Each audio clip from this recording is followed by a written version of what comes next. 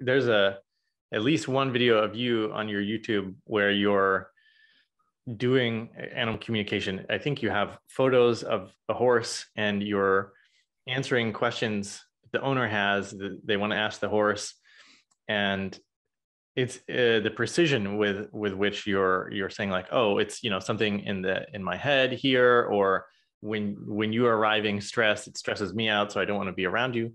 And seeing, you know, the horse owner aware of the accuracy is truly remarkable. So what's it like when you're doing a reading like that? Are you feeling the animal? How are you getting this information communicated to you?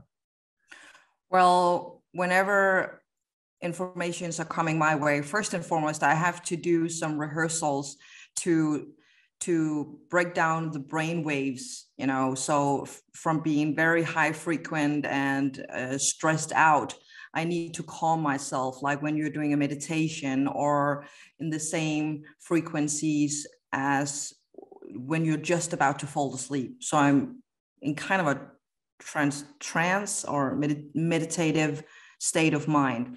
And then I open up all my senses. We have 5 and we have 6 and we have the 7th. And when I have all my senses open, informations are coming to me. I see them, I hear them, I feel them.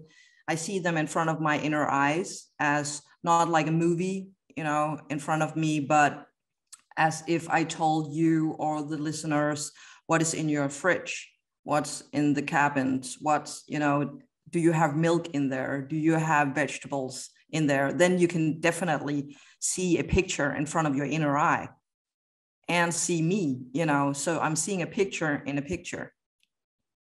Okay. And then it's very important to have the emotion too. So whenever I'm seeing, for example, a bowl, I need to figure out, so the dog loves the bowl or hates the bowl.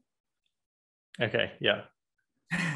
It's very difficult to have the emotion with you to be able to interpret it correctly. Mm-hmm. So you're primarily working with horses and dogs?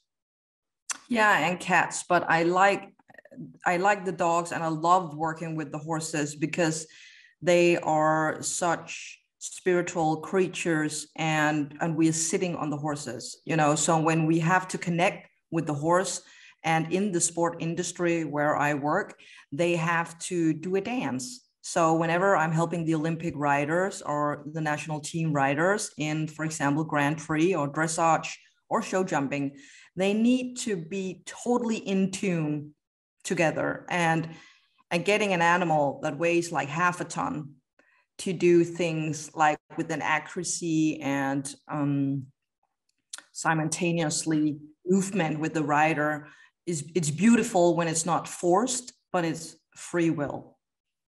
Mm. Do a lot of the successful riders already have a ability to connect with their animal?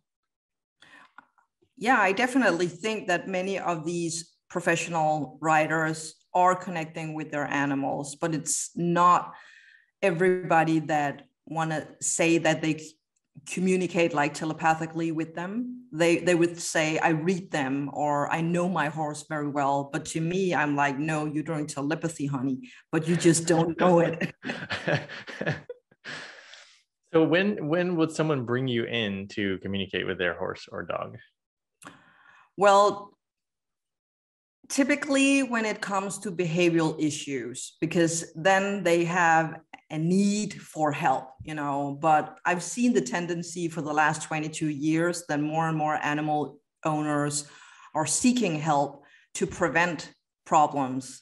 But, you know, the past have shown that it has to do with problems. Or if we have one veterinarian saying one thing and the other veterinarian saying another thing, then the owners who are open to this want to know, okay, then what is my animal? What does my animal have to say about this?